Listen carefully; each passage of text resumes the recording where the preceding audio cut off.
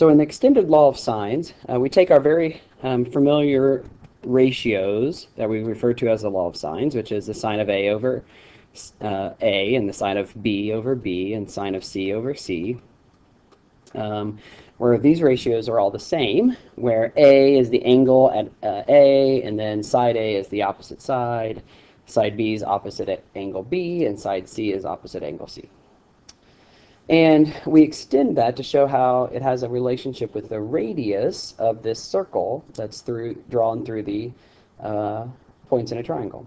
To do this, you need to know a couple things. The first thing is you need to remember that the circumcenter of a triangle is the center of this circumscribed circle. And the circumcenter of the triangle is found by drawing in the perpendicular bisectors. So if we draw in a perpendicular bisector to AC through point D, we know it goes through point D because D is the center of the circle, and that center is found by connecting up the three perpendicular bisectors. So we're going to use this fact. We're going to use this fact by extending it to where it intersects the circle.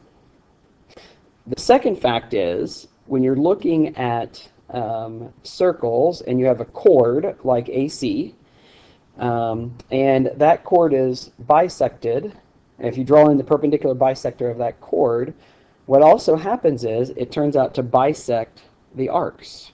So if I call this point E here, arc AE is going to be congruent to arc EC.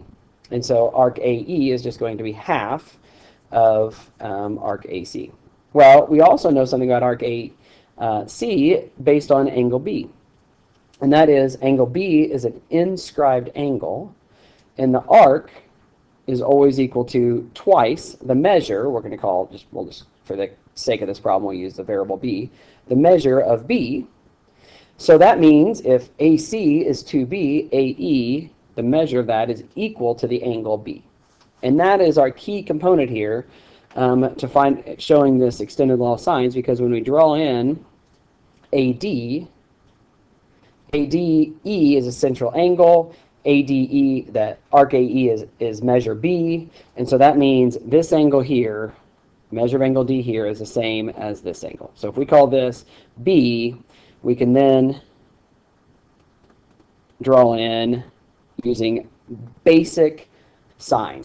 And the basic sine is opposite over adjacent. So opposite is going to be this segment. Well, if AC it has length B, and DE is a perpendicular bisector, this segment here is just 1/2 of B.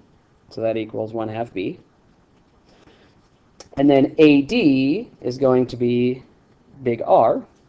And so AD is R.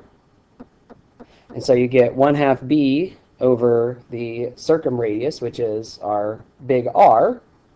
And now if we do some algebra manipulation, we can say sine of B equals B over 2R by multiplying the top and the bottom by 1 over R.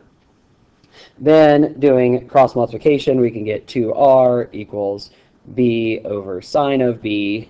And then it's easy to see that this proof for the general case of angle B is going to be the exact same for angle A and angle C. And so we know then that all three of those are going to be equal to 2R.